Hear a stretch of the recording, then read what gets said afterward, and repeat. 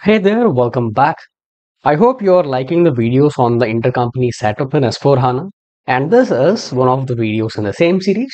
Please do find out the playlist to access all the videos on the intercompany setup. And this is a premium member or the member exclusive video, and this discusses about setting up the IDoc. So we'll discuss about the configurations that are required to set up the IDoc in order to post the vendor invoice in the intercompany setup. If you're watching this video, you're already a premium member of the channel, and thank you for contributing for our work. It really helps us to prepare many such videos. So let's jump into the video.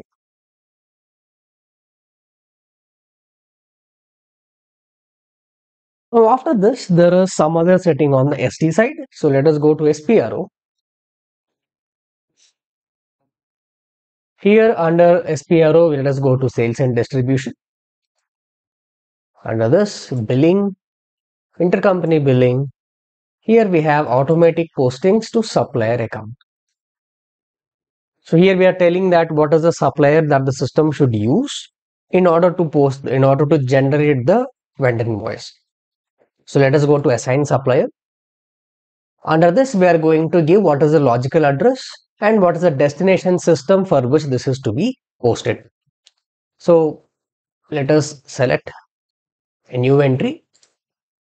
The logical address is the combination of the company code, which is the sending company code, and the intercompany customer. So in this case, in the sending company code is AC00 and the intercompany customer is ACS AC20. But we should always ensure that the customer number is having 10 characters. So if your number is less than 10, then append zeros to it to ensure it is 10. So the total logical address is always going to be 14 characters. So if you see here, AC00 is the 4 characters of company code, and after that we are having 10 characters of 10 characters of the intercompany customer. And here we are having the destination, the receiving company, which is AC20, and the supplier created here is ACS AC00. Here you need not give any leading zeros because the system is automatically going to fetch it from the business partners. It is having some check table in the background, so it is giving the search results as well. So this is the supplier. So this is how we need to create a logical destination or a logical address for the supplier. Go back. And the next thing that we need to do is to activate account assignment. So if we double click this, for the billing type, we need to enable the output type active account assignment. So CBST is the billing type that we are using it. So it is enabled by default, but if not, you enable it for this billing type. If you are using any other billing type for intercompany billing document, then enable that for that billing type. Now, one more setting from the SD side is to maintain the condition records for the output type RD04. So if you go back, if you recap a little bit, while we were creating or while we were seeing the output procedure, there we are having two condition types RD00 and RD04. We said that we need to maintain condition record for RD04 so that the system finds a value for that and generates an output of type RD04. So the transaction code to maintain condition records is VB31. Here output type is RD04. Hit enter and it is asking what is the sales organization. AC00 is the sales organization. What is the customer? It is ACS. AC20 is the customer. And what is the function? The partner function, we said BP, which is bill to party. And what is a partner? You can leave this as blank. And here we have the medium of transmission, which is going to be 6, which is EDI, because we want to trigger an IDoc, right? And this is going to be dispatch time.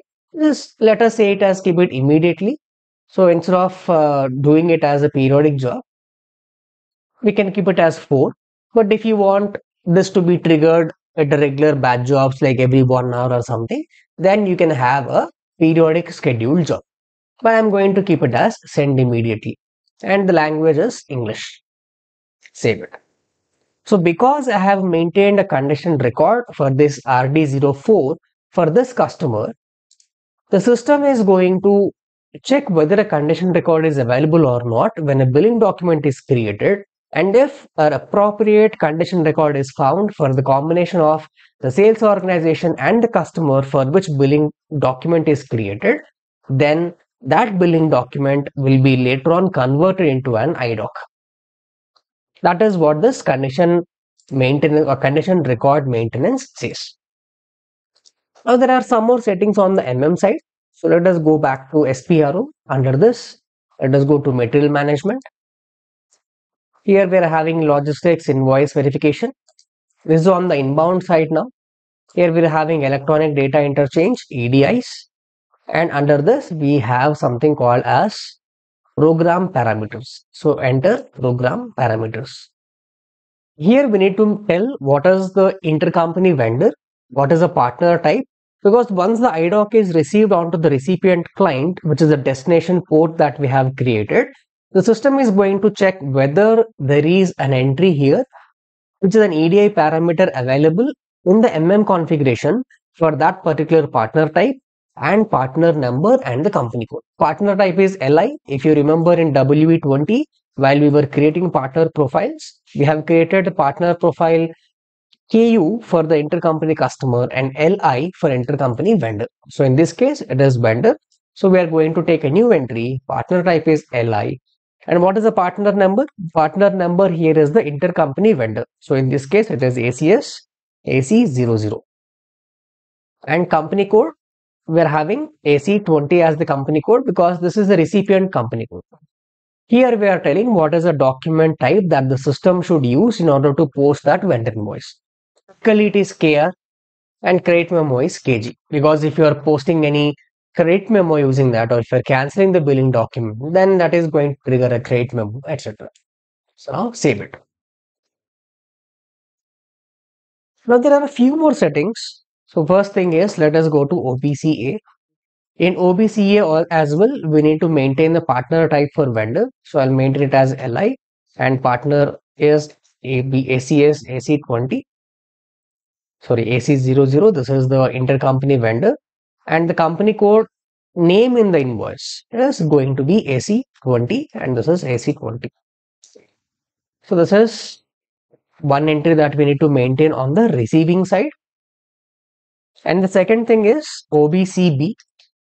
OBCB is the transaction code where we need to maintain what is the intercompany purchase expense GL account for the combination of the vendor. So this is the partner type LI, and this is the vendor, and this is the company code in which the intercompany vendor invoice is being created. So hit enter. Here click on new entry and enter the material here. The material is ACS underscore sports car. This is the material for which we are going to trigger the invoice, and the text for this one is, let us maintain it as something as sports car or something. I think this is the material text in MM03. Let us also check that.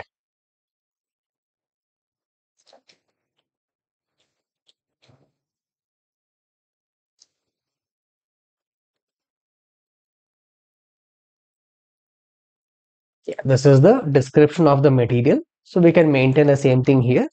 And here I am going to give the GL account. So I have created one primary cost element. So this is my charts of account ACS. Or let us say I'll choose by company code. So I have created this expense 10, which is intercompany purchase expense, and give the company code as AC20 and save it. One more thing is OBCD. In OBCD, I am going to maintain the combination of tax types whenever I am receiving any IDoc. So in the billing document, you will have a certain tax code. For that output tax code, what should be the input tax code is what we are going to map here. Otherwise, the system will not identify what is the right tax code that it should pick in order to process the vendor invoice. So for that reason, we are going to maintain a mapping here. So here we are going to say what is the output tax type and what is the corresponding input tax type for that. Hit on new entries. Partner type is LI. and partner is ACS, AC00. Tax type is always going to be VAT. I'm using zero tax type, so I'm going to keep it as 0. Country is IN, and here I'm going to maintain it as A0. A0 is my input tax code, output tax code. So for A0 output tax code, I'm going to keep it as 0% tax rate on the inbound, because A0 is the 0% tax code in my billing document. So these are the settings that we need to do on the IDoc side. So once this setup is ready, then we can process the billing document. So I hope you have found this video useful. If so, please do like it, share it, and subscribe to the channel if you haven't done it yet. And as I have mentioned in the beginning of the video, I have explained the entire end-to-end setup of Intercompany in S4HANA in a series of videos, and I will be posting these videos on every Saturday on this channel. And the configuration videos are exclusively available for the premium members of the channel. And please do subscribe to the channel.